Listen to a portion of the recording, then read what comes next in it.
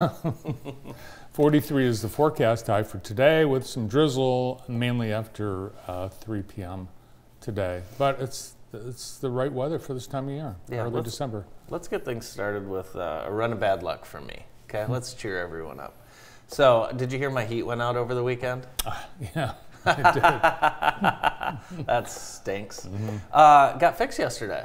How about that? Nice. That was good, right? Guess what else happened? What? So I'm doing the dishes last night. We start the dishwasher. Did they go out? No, it didn't go out. But all of a sudden, water comes pouring out of the sink area. Oh. So I believe that a pipe froze in the dishwasher area. Yeah. So I had to open the dishwasher. We had to clean up the puddle. And now I need a plumber. Yeah. And I'm sick. Well, it's good you're using local tradespeople. Oh, I always use local tradespeople, and in and out so quick, so it's great. So I'm looking forward to getting that plumbing taken care of as well today. Well, I hope your run of bad luck ends, and I hope mine does too. I hope so too. Yeah, it's just one of those cold, wintry weeks where people are dealing with stuff, but a lot to be thankful for here. I had a flat tire and a rental car. There's that. I mean, that could have been an absolute disaster. Speaking of rental cars, did you see Hertz has settled their class action lawsuit with their customers? Here's a recommendation: don't ever use Hertz. So yeah, they had. They will pay out $168 million to some of their customers. Finally, there was a history of shortage of rental cars, and it had even led them to report some of those cars as stolen, and innocent people were arrested for grand theft auto. It's one amazing. guy spent more than a month in jail. It's unbelievable. Just a regular businessman driving a Hertz rental car. Yeah. It's crazy. So I am happy that you happen to be in the one town that has a physical enterprise location. I got lucky. You got very lucky. Yeah. So. Last night, it was the semifinal performance show for NBC's The Voice, and Grass Lake's own Braden Lape, I think, did very well. Here he is in the duet with, what's that guy's name? Bodie? I don't know. You're asking Brandon and I, and you're just going to get silence. Everyone's watching The Voice because we have. Brandon and I are keeping track of the sports and some light news for the rest of the building. You're keeping track of the Lape. So voting ended at 7 o'clock this morning. So hopefully Braden got enough votes to make it into next week's finale with five Voice contestants. So it's 8 last night. 3 will be chopped tonight, and hopefully Braden will move on to the finale. But at this point, he's a star. I think he is a star. I can't remember The Voice ever having kind of as big of a star nationally. Honestly, he is kind of nationally a star. So I think he's going to win. I do too. And that'd be great. I think he's going to win, and then I think he'll finish his schooling in Los Angeles or Nashville. Yeah. Or Atlanta, well, somewhere nice like that. You know, it's probably be very difficult to go back. Would Justin Bieber go back to school? I don't think so. No, I don't think so. But I think you might a little difference there. As Bieber was a childhood star. TikTok. I don't know. But he's very rich at this point. There's a bunch of illnesses going around. It's hitting the schools, but I don't think it's the flu. It's just colds. So I'm looking forward to having Dr. Matthew Badke on to find out what's going on. But I haven't talked to anyone with a flu, but it seems like everyone's getting hit with all these little colds. Last year, no flu. No flu. This year, a lot of it. Yeah, but I don't think have you talked to anyone with the flu? You? I don't have the flu. You've been saying you've been sick. I don't have the flu. I have a mild head cold, which would fall in line with me sleeping in the cold because my furnace was out. So everything seems fine. CDC says so far 8.7 million people have become ill with the flu. Really? Yeah. That's a lot. Anyone in Michigan? Yeah. Are you sure? Yes. Yeah, I don't think so. 78,000 people have been hospitalized with the flu, so it can be a dangerous illness. It definitely can be, for sure. Remember, that's what, we didn't realize how many people had passed away from the flu until COVID happened, and then we started to go back and look at the flu numbers, and we're like, oh, flu is serious. So far in the United States, 4,500 people have died. It's amazing. From the flu. Absolutely amazing. While you were away, I had a chance to do something cool. If you play golf at Ella Sharp Park, if you tend to slice the ball quite a bit, your drive goes into that wooded area on the right side. The park side? Yeah, well, close on the way to Parkside. But I had a chance to talk to Jason with Total Landscape as they were doing some forestry work out at Ella Sharp Golf Course. Let's take a look.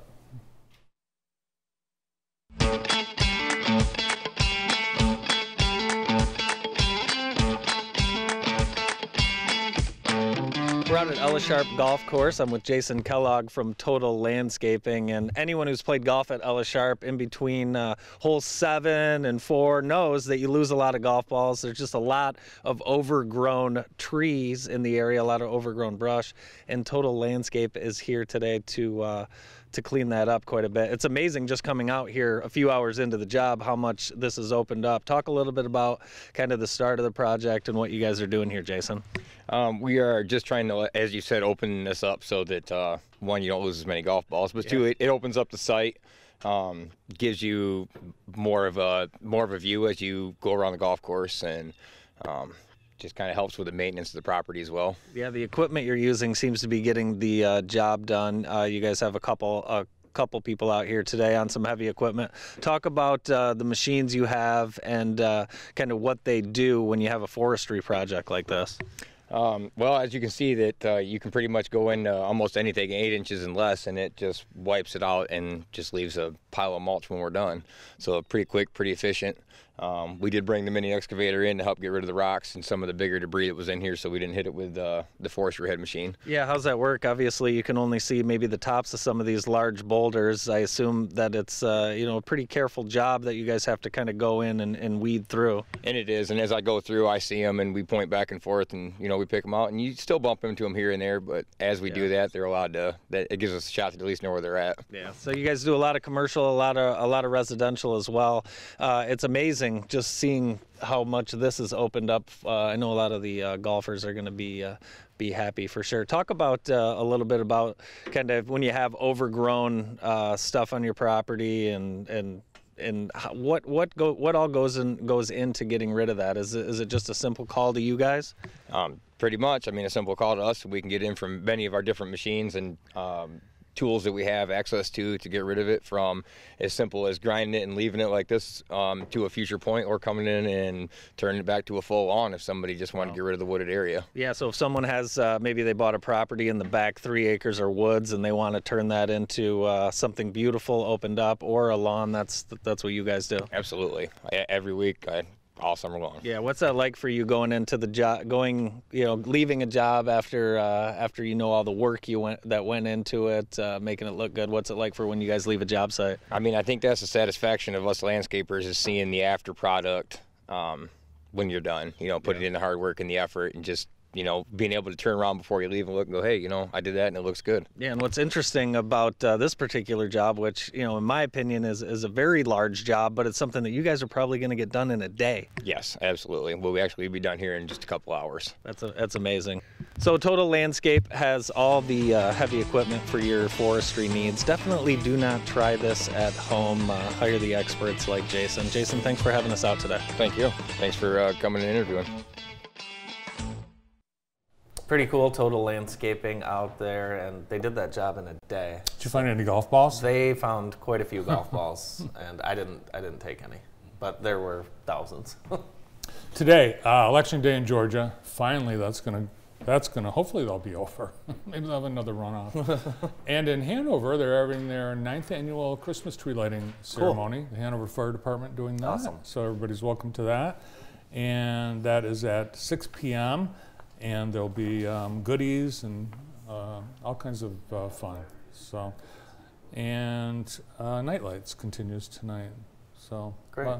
More Christmassy things to do. Our show today is brought to you by Midwest Vehicle Group, thanks to owner Joy Badal. and Midwest Vehicle Group for helping us bring you today's show, and Heather Herndon from Howard Hanna Real Estate Services. Each week, Heather reminds us why her and her team love living here, love living in Jackson, and nothing to me says Christmas like a gold gift box from Waltz. Oh yeah, I this got time one of year. yesterday. Did you? Nice. Yes. Very nice. So yeah, Waltz. It's a great. We like to get a lot of gifts at Waltz, and they will even, if you want to sneak something in one of those gold boxes, they will sneak that in for you. Thanks to Heather Herndon and the Howard Hanna team for helping us bring you Love Living Here. Yes, we got the gift box. Nice. A show of sympathy from Very nice. a friend, and as you know, my mom died last week, Yes. and so we've been very appreciative of all the kind words and support that my family's received. Yes, Thanks so much. of course. Yeah, thank you very much. And of course, I was the recipient of a lot of those well wishes as you and Mom were out of town. So thanks to all. It kind of reminds me this is just a really, really good place to live. It really is. It really is. You know where and you probably would never move to Nags Head. No. No. Well, I mean, it's a nice place to visit. It is a nice place to visit. It is a really nice Yeah. place to visit, but I do like it. I like it here for sure. Tomorrow, the Lights of Love. Lights of Love. Henry Ford and my mom, a community member in Jackson, has sponsored a light for my mom. Oh, that's awesome. Yes. Wonderful. So you'll be at that. Yes. Of course. Yeah, there's a lot of things going on at night. Over the holidays, there's so many different things going on. Parties, gatherings, Lights of Love. There's a lot of opportunities, too, to volunteer. You know what? Every year around Christmas, we always talk about doing something nice for someone. Well, you got to do it now because Christmas is almost here. So if you're thinking about doing something nice for somebody, start planning it today and execute. Good idea. Yeah. I know one of the traditions of Christmas is eggnog. Now, are you an eggnog fan? I'm allergic. Allergic. What are you Excuse me. allergic to? Egg. Egg. Well, Hellman's has come out with an eggnog recipe without eggs, but then of course there's egg in I can't even Hellman's. see this without having to run to the bathroom, Brandon. Yes. You want to fill in for me? Frozen mayo nog. Swaps out the egg for mayo, mixing dark rum, apple brandy, whole milk, heavy cream, simple syrup, vanilla, nutmeg, and cinnamon with a quarter cup of Hellman's mayonnaise. Toss it all in a blender and enjoy boozy mayo heaven. And they've also got a sounds sauce for your waffles. You know, I was at a restaurant one time, and one of the girls we were with ordered extra mayo. You ever seen that? You mean Noah? No, it wasn't Noah. It wasn't. It was not Noah. I will say it was at Jimmy John's one time with Noah and Austin Bell, and Noah got extra mayo, and Austin Bell took all the food off. Took all the bread off. Took all the bread off of his lettuce. He removed the interior of his sandwich and ate it with his bare hands. And I don't think he knew what he was doing, to be honest with you. I think just something happened and he ate it like I that. saw it. Your friend Tom Brady set a record last night. Can you believe this? Probably for most Monday Night Football game appearances. Most fourth quarter comebacks. Oh, Tom. 44. They were down 16-3 with about 3 minutes left. Came back and won. The Bucks. I can't stay up that late for these games. So, but it was it's awesome. I love Tom. Let's great news out of Spring Arbor. For the third time in program history, the Spring Arbor University women's soccer team is the national champion, and they defeated Marion 1-0 in the NAIA Women's Soccer National Championship last night in Orange Beach, Alabama. Congratulations. It's Coach Jason Christ's third national title. I think that's the school's fourth national title in the last 6 or 7 years. Is that right? Well, As far as, you have basketball, 3 soccers. It's amazing. They have had an incredible run the last 7-8 years, and it was a 1-0. Yeah, 1-0. Score. Amazing. So there was a goal in the 10th minute of the game, and then the defense hung on tight for Spring Arbor to get that win. So very cool, awesome. A lot of players never even get an opportunity to compete in a postseason, let alone winning a national championship. So deal. Congratulations. Let's get to the rest of our scoreboard presented by Extreme Dodge. Thanks to our good friends at Extreme for helping us bring you the scoreboard each day on TV and online. Boys basketball, Columbia Central, they get a road win at Concord, 63-59. Onstead and Big Baby Davis. Can I call him Big Baby Davis? Yeah. Is that bad? Yeah. Mm-hmm. I shouldn't. I should check with his family. Okay. Austin Davis's little brother led Onstead 71. Michigan Center 62. Calhoun Christian 48. Jackson Christian 46. Ooh. In a classic. Boys bowling. We've got bowling scores already. Bowling. Clinton 28, Columbia Central 2, and then on the girls' side, they also defeated Columbia Central 23-7. Here's what's coming up tonight. Basketball season. Yes, basketball starts earlier because we wanted 22 games, so you're going to have a lot more games before the break. Tonight, Grass Lake's home, Jackson on the road, Northwest on the road, Vandercook at home, and then Western will head to Chelsea for what should be a nice game. So if you want to catch a good game, I would head to Chelsea and check that one out. Girls basketball, Concord at Napoleon should be a good one. Grass Lake at Western should also be a good one. And then Jackson and Northwest are home. And then wrestling, Concord and Hanover Horton at the M60 69 interchange there at Teconcha.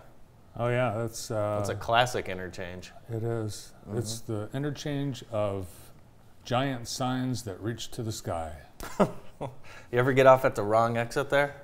You're screwed. You sure are. You are. So that's it. That's our scoreboard and on deck. Thanks to Extreme Dodge.